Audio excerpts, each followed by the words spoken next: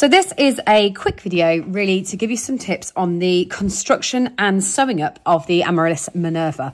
Now mine is in reverse colours here, so that's the first thing to state is I've actually used cream as my main colour and ruby as my contrast, whereas if you were making the winter edition of the Flora Society, yours will actually be in ruby main with contrasting cream around that, which is the true colours of the Amaryllis Minerva.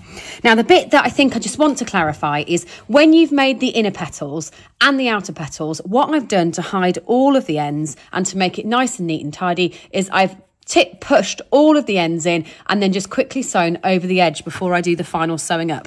So I want to show you what I mean about how I do that. So what it looks like before you do it is you'll be able to see inside each of these little triangles on both pieces, both the inner and the outer. And all I do to make that nice and neat and tidy is I'm going to tuck my ends in. So tuck any ends that you've got inside like that, and then just run along and do a quick stitch between there and the inner triangle, and that's just going to give you a lovely, nice, neat and tidy edge before you sew it up. Then the main thing that you have to remember when you're making one of the flower designs that has the hood construction is the fact that you need to get this onto your flower before you actually put any stuffing into the head. So when you're making your body and head in a separate piece like that, we need to make sure we actually put the hood on first before we put the stuffing into the head. Otherwise you will struggle to get it on afterwards. So right the way across like that. So that's nice and neat and tidy and locked in there.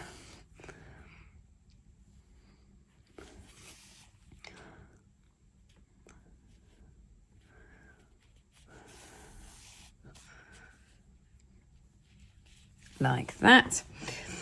And then taking the hole which will be there, you need to put the head inside that first,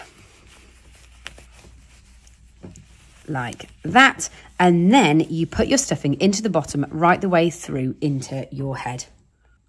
So once you've got your stuffing into your head and your body, just a little tip to make sure that you have got the stuffing in a continuous piece between the body and head, because it can be tempting, especially with one like this where you've put the hood on first, to just have some stuffing in the head and some stuffing in the body separately. But actually, to make sure that it will hold its flower head up the best, just put your hook in like that and tease some stuffing up through that neck to make sure that you've got stuffing running in a nice firm column through the middle.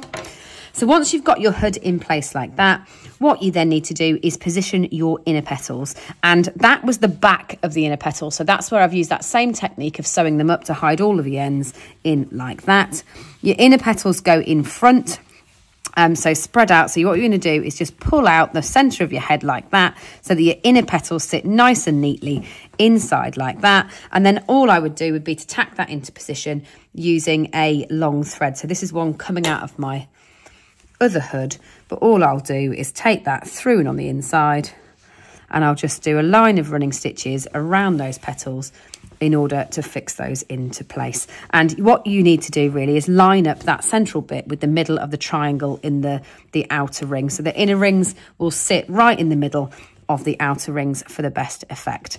I hope that helps with the structure of sewing up the Amaryllis. It is a really unusual one, the way that you make that head and then you put that hood on, but I think such a stunning high impact one, especially for the festive season if you are using that gorgeous sparkly yarn with the design too. The last finishing touches that you'll do to finish it off is to just do a few little stitches around the edge. So the last couple of bits that I just want to show you on the Amaryllis is how to do the few loop stitches to put that star shape in on the edge of the flower, and then how we're going to slip stitch the edge on as well. So this is the original design for the Winter Flora Society. So you're working in your festive cream there. So you've got a sparkle to your cream and the ruby as your main colour. The one that I've made here is actually in reverse colours, so it looks lovely. So that's the cream main with the ruby in the contrasting. So to put these loops just onto the kind of star shapes onto the end of each petal, you've colour changed that triangle in as you've gone along. And then all I will do is bring up the yarn that I've used for the triangle. So in my case, it's ruby, and this one it would be cream. Go out like that by 1, 2, 3 rounds right up the centre of the petal. Loop round the top, like round the top of the needle like that. And then go across the top. Then come back in 1 stitch down from where we came out originally. So that's 1 in. Go out slightly diagonally this time. and then come one stitch down again and go slightly diagonally out and around. So that's 3 in, then mirror that on the other side. So actually I find it easiest to then start with the lowest one.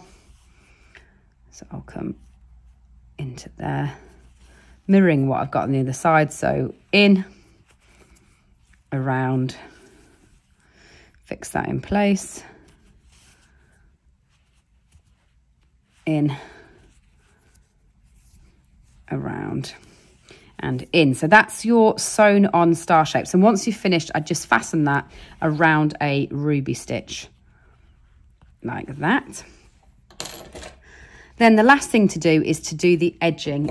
Again, mine will be in ruby. The original was in cream on the ruby.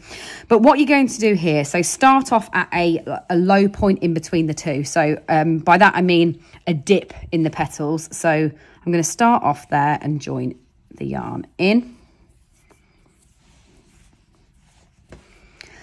And then holding the yarn on the back of the petal, but going in through the front of the fabric. So you can see I've got my ruby yarn there on the back, but I'm going to go in through the front.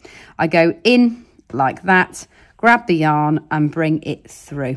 So in, grab the yarn and through. So I'm going to run right the way around the edge, and I'm going in between the rounds. So I'm going round the post, in between the rounds like that. What it will do is it will give you a lovely neat V-stitch on the front, and it will leave you a little line on the back. There we go. Like that. So you run all the way around the edge. The most important thing about this technique is keeping that yarn on the back, your yarn on the back, even though you're going in through the front. So go right round the edge of every petal and back round to the beginning, and that will mean that your amaryllis is complete.